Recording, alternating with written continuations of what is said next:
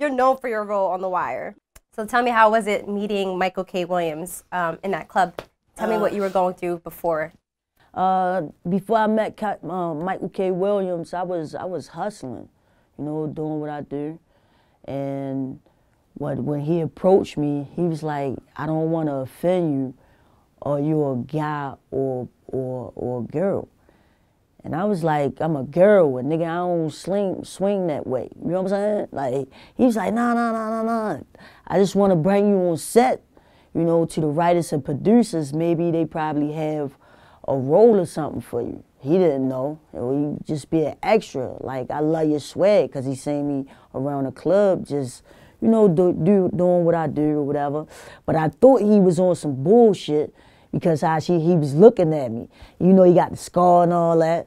So, you know, he looking like a grimy nigga. Like I said, I wasn't watching The Wire. I heard they was shooting it or whatever around the city, but I never knew who he was. I ain't paid that no mind or whatever. And my cousin was with me. He was like, nah, that's Omar The Wire. And I was like, oh, all right, wow. All right, that's what's up. But he told me come to the set. The set was, like 3 blocks from my grandmother's house. And I went up there and sat down with the writers and producers. And they just kept saying, say this, say that. And they was loving how I talk, my voice or whatever. So I was like, man, I don't know what these white people want, man. I'm out of here. So I left. They called me. They was like, what they say? Yeah, we got this scene I want you to stand in. So I'm telling people like, yo, I'm ready to probably be on TV. Man, he was like, nah, you gonna be an extra. Nah, I was like, yeah, you right. Extras get $100, $50, man, nigga. I'll make that in 2 minutes. I'm tripping. So I sat there for a minute, and the white people came to me like, we see that you're not really interested in this. And I was like, yeah, can I get a speaking line or something? And he was like, nah, we writing you in. We didn't even have a part, but we see how we ready to fit you in. Just bear with us. And David Simon and Ed Burns, they came to me and they was like, whatever you doing in the streets, leave it alone. We ready to make you a star. And I ain't believe them at first, but when they kept calling me, they was like, listen, we know what you, man, put everything away. And I just gave everything away, except for my money. I kept my money, and, you know, here I am. That was the last time I ever sold drugs, you know? So, with The Wire success, they didn't get, like, a lot of widespread recognitions or, like, awards and stuff like that. How did that, like, make you feel, make the cast feel? Me, because it was my first time or whatever, so I didn't know. I still thought, you know, and still think and believe that our series was the best, like tremendous. Like, you know, like we had beef with, not beef, but, you know, we was in competition with Sopranos. You know, I'm like, wow, you know, like things like that. So I knew we was something to be reckoned with, you know, because the Sopranos, they was good, but we was better, you know, but. You know, they get recognition. We got recognition. I mean, you certainly gained recognition in your hood, though. I already had that. Yeah? Yeah. So you were like a boss, pretty much. Before TV. So what else do you have lined up in the future for yourself? Actually, well, I ain't gonna say that yet. What movie I'm ready to fly for? But I'm not gonna say that yet. But I got a lot of things. God willing, you know, God is on my side. That's all I got. That's all I got.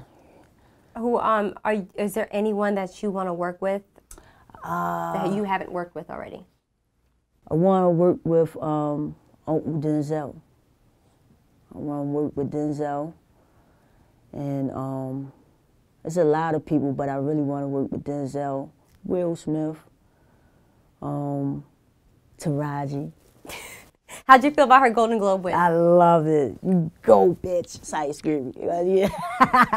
I get excited like I know her. You feel what I'm saying? But nah, I love Taraji. I love her energy, like just everything about her. Like, you know, I just love her. She went to school in D.C., so I mean, it's I right went around to the corner. school. Yeah, I went to school in Maryland, School of Arts. After I got on The Wire, then I came to New York. That's why I had to go to New York. Yeah. So let's just say pick between the two. It has to be just one though. Would you want to be on Power or Empire? Power, and don't kill me off, 50. I see how you did Jamie Hector. Don't kill me off. I mean, at least give me 5 episodes, man. Let me come through on that, man. You could bring something different than what you brought to The Wire? Yes, yes, yes. My presence, period, on the screen is just, woo, you get excited. I was incognito on a Chiraq joint, and people was like, oh my gosh, Snoop. I was like, yes, yo. Just my presence, it just get people excited. Get me excited. Have you reached out to him or 50? audition? I'm reaching out now, 50. You know, Jack Thriller got my number, man. Call me. That's hilarious. Man. I love Power though. Yeah. But if it's something best to The Wire. I mean, you know, The Wire was that, but you know, Power is like, it's just, what's this? The 2nd season. You know, it gets bigger as the seasons goes on. So yeah, you know, he got a little time with it. Yeah. You think it's more raw? Yes, all the way. Yeah. All the way. It could get raw, yeah, but if that's a word. It'll be funny. It's kind of funny because, you know, you went up against, well, you auditioned for she played Little Kim in Yeah. And I auditioned for Empire. What did you audition for? What's that? Damn, they changed their name. So the little black one that just came on it, Gatz. Yeah. Yeah, the little rapper. Oh, okay. But I was shooting Chiraq at the time, so they said it was gonna be a conflict. Wait, so they were interested. They were interested in you to play Gatz. Yeah. Okay. Yeah. So, and then it's just conflict with Chiraq. Chiraq, yeah. Okay. But I mean, I said that it happens for a reason, cause I'm probably gonna get Power. What's up, 50? And you got my sis Lala in there. I say, oh man. Yeah. How did you feel about Lala going topless? I was one of the first ones that seen it because she was nervous out her mind. I'm like, sis, I'm not looking at you like that or nothing like that. But you have nothing to worry about. You had nothing to worry about. You good, man. You good. Oh, you gave her like personal advice. Yes. Okay. Yes, and what did you say to her? You was just like, just do it and. No. After the fact, I seen it. She already had shot it or whatever, and then when it was ready to come out, I seen it before. Like, well, say the world seen it, and she was like, sis, what you think about this? I'm like, man, you good, chill. That ain't good. You know what I mean? She did a good job. Yeah. You know, because it's her first time. And then you get nervous when, you know, you got to take your clothes off, and then she's married, try to kiss another man and all that. Yeah. That ain't, you know what I mean? She love my brother Mello.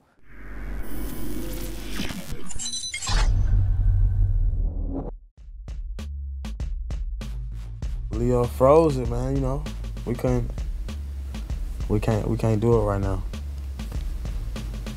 Right, because this was the Migos Thuggin' project, right? Yeah, that was gonna be a big project too, but Leo, you know, blocked the play. Michael K. Williams told me, he was like, if you want to make it in this industry, you have to switch it up, because you just want to be typecast. What, you just playing all gangster movies?